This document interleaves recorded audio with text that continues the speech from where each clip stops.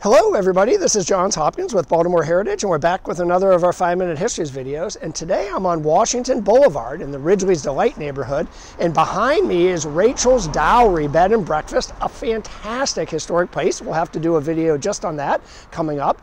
But it was built in the late 1700s, early 1800s by a gentleman named Michael Warner, and Michael Warner owned a brickyard. He was one of Baltimore's early brick makers, and that's what we're going to talk about today is Baltimore bricks.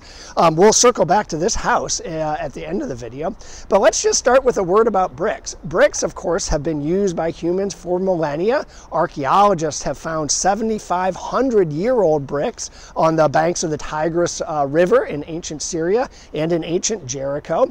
In America, we started using bricks in the 1600s. There's some evidence that there was a brickyard in Virginia in 1610, and by the 1620s, we know for sure that Salem, Massachusetts had a brick making kiln. Some of our most beloved landmarks, historic landmarks, are of course brick. Think Independence Hall in Philadelphia, 1753. Before that, the State House in Boston, 1713. And before that, St. Luke's Church, the oldest church in Virginia, in Smithfield, that some people think dates to 1632, but definitely was built by 1682.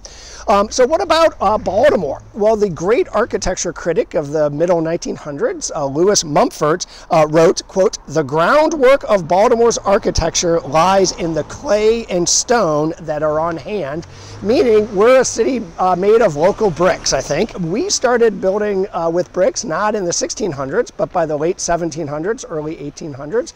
Like St. Louis and Chicago, Baltimore brick makers got a boost from city codes that forbid building in wood. They were fire codes.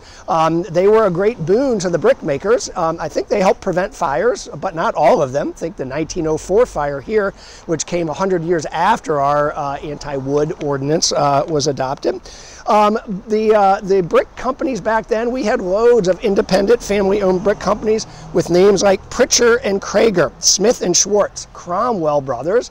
They used various formulas and various techniques to make their bricks, but they were all using local Baltimore clay. We are blessed with good clay here, and that allowed them to flourish. By the late 1800s, the flourishing came in the form of consolidation, particularly by a company called the Baltimore Brick Company.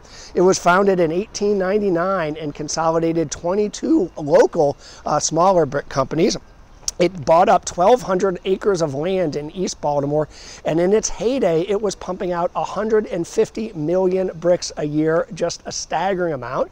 And some of those had wonderful names. Probably its signature brick was called the Homewood, or Homewoods, if you will, named, of course, after Homewood House, that wonderful brick house, of course, built by Charles Carroll of Carrollton, the signer of the Declaration of Independence, for his son. Still stands on the Hopkins Homewood campus today.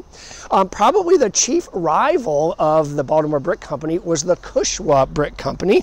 It got started in 1814, so very old, and had a long run. It closed down just a few years ago, but you can see its bricks all over the place, including in Camden Yards. You can see 750,000 Cushwa bricks there. Special formula made to go in harmony with the brick B&O Railroad warehouse. Another place you can see them is Raven Stadium, just around the corner, using even more bricks, 1.2 million bricks in Raven Stadium. It was a pioneer, the first football stadium to use bricks in several decades. And we were making so many bricks at the time that we were exporting them all up and down the East Coast. Places like Manhattan College in New York, made of Baltimore bricks. But our heyday started to wane after World War I, and we actually started to import bricks from rival places in Ohio and Pennsylvania. And then in 1968, when the Baltimore Brick Company closed its East Baltimore works, that was pretty much the end of manufacturing bricks, commercial manufacturing bricks here in Baltimore. But let me start to wrap up by talking a word about the bricks that we see and don't see. Most of the bricks made in Baltimore were called common bricks, and those are the ones we don't see. They go into party walls or rear walls or interior walls covered by plaster. It's the face bricks that are the ones that we see, our signature row houses. They are made of finer clay and fired at higher temperatures, almost 2,000 degrees in some instances, made to be really durable to withstand the elements. And so let's wrap up though by talking about Michael Warner's house behind me.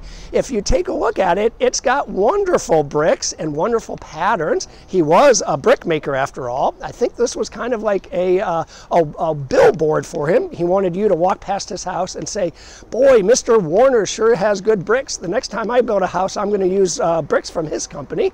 And I think it probably worked. Now, we are going to have to leave the patterns to another video. Flemish bond, running bond, common bond, English bond. But I'll invite you to come on down, take a walk past this house and look at the fantastic bricks that show up all over Baltimore City. Thanks so much, and we'll see you next time.